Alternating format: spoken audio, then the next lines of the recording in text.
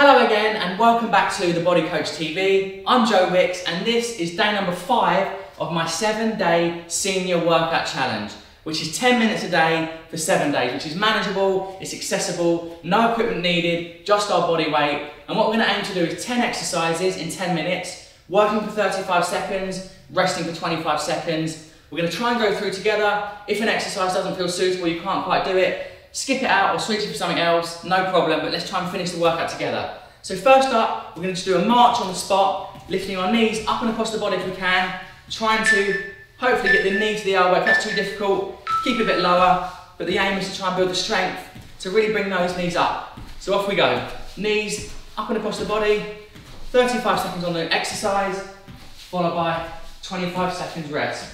So we're trying to bring the up and across. This is all about movement, increasing the blood flow to the joints, get your muscles strong, and more importantly, just pick up your energy and get you feeling good. That's why I exercise. It's all about the mindset. Right, last few seconds, so march, lift, 3, 2, 1, and relax, perfect. Right, 25 seconds to recover, catch your breath. Next one's gonna be, imagine we're holding a dumbbell. We're gonna sort of go down, it's called a snatch, so we're gonna, imagine we're snatching the dumbbell, so from the ground, we come up and lift. So we bend down and imagine we're sort of throwing that weight up to the ceiling. So just slight bend in the knees, come up and lift. So we're going to do 35 seconds on the right side, off we go, and then 35 on the left. So imagine we're sort of pulling that weight from the ground and we're ripping it up to the sky. So you don't have to squat right down, it's just a shallow kind of squat, bend the knees slightly and come up.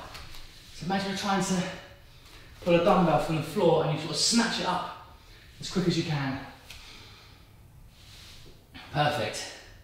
So really think about driving through those hips. Squeeze your glutes as well at the top, so squeeze the glutes, activate these muscles, and repeat.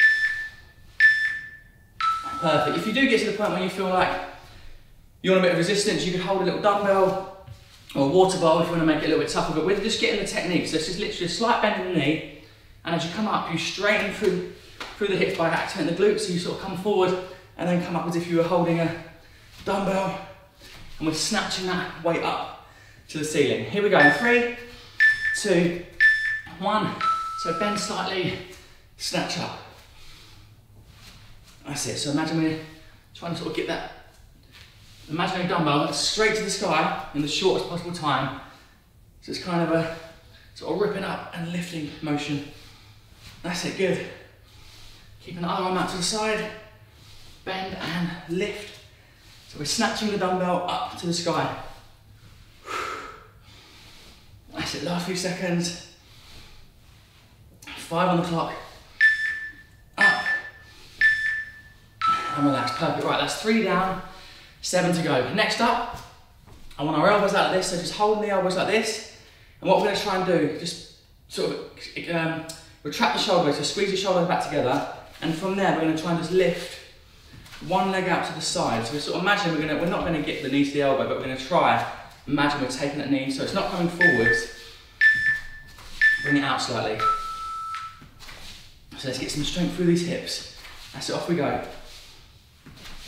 So elbows are staying up, and obviously you can do this really slow, 1 and down, 2 and down, just do what works for you. It's all about balance, but by stepping onto that single leg, you're able to work all these muscles, and obviously we'll be using this hip, really creating some space as we drive that knee up. So even if you're starting like this and your knees are really low, you know, as you build the strength up in your hip flexors and you get some more range, you're going to get that higher. So keep coming back, build strength, create space, and improve the joint health. That's the most important thing. Right, perfect. So next up, we're going to imagine we're holding a bar and we're going to do a deadlift. So imagine we've had a bar in our hand like this, or a broom handle, and we're just going to slightly bend, so it's not really a squat. We just slightly bend our knees, so soft knees, come forward, straight back, and then sort of stand up. So slight bend in the hamstring and the knees, pull back. So imagine doing a deadlift. So back's nice and straight, bend at the hips, feel a stretch through the hamstring, and with those muscles, you pull back. So I'm kind of just taking my hand just below the knees, and from there, I'm not arching my back like this, keeping that nice neutral spine, pull up. So it's really good for your lower back and also for your hamstrings, your posterior chains, your hamstrings and glutes. Squeeze. So the one thing you don't want to do in that position is round that back. So really focus on a nice neutral spine from there, and you squeeze and drive through there. Perfect. Okay, next up, we're going to do 3 moves in one. So imagine we're holding dumbbells again. So we're going to squat down, curl and press. So squat, bicep curl, shoulder press. Obviously go as deep as you can in the squat. So nice and deep if you can. Curl and press. And press. Good. So we're really thinking about the squat. So legs, biceps, shoulders. Legs, biceps. Those three separate moves. Think about each one in isolation. So the legs come up, bicep curl for the arms, shoulders and down. Good. And obviously, the stronger you get, the more range in your hips. You're going to get deeper into that squat and come up. But if you can't, if your squat today is just that, just bending the knees, you're still working the muscle. You're obviously not getting as deep, but it's just about building that strength up. So don't be hard on yourself. Take it easy and really progress each week. Each day you come back, it's going to improve. Next up, so this is quite a challenging one, which you're going to feel stretch through the inside of the leg. So this is like a lateral lunge. Just gently step and then to the centre. So off we go. You can obviously just like really gently bend that knee, or you can actually proper get deep into it, depending on your strength.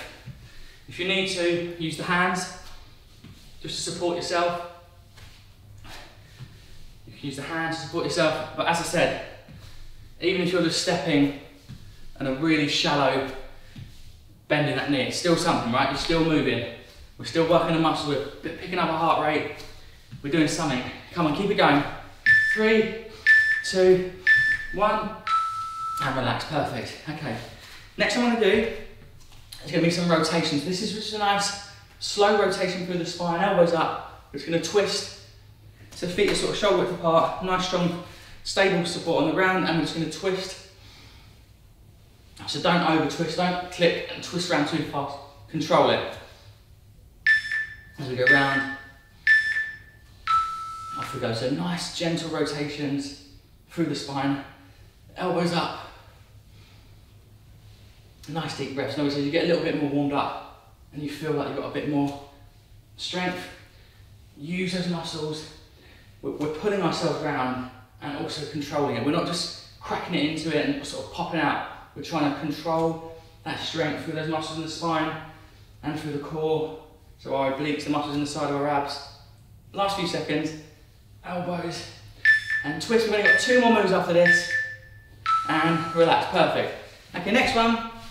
This is going to be like a slow motion mountain climber. So I call these, rope climber, call this. So normally I would run on the spot. And if you've got the energy and you want to run on the spot, go for a bit. If not, just slow march and stretch. So sort of like knee up and then opposite. So as the left knee comes up, right arm's up, and then you switch.